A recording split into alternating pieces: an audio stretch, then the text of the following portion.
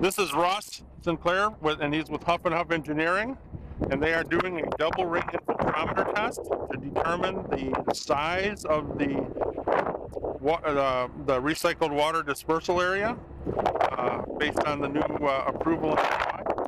And this is a double ring infiltrometer, and they measure the inside ring and keep filling the outside ring. And this is at the Norfolk Southern Railroad, and they would have had to have an NPDES permit.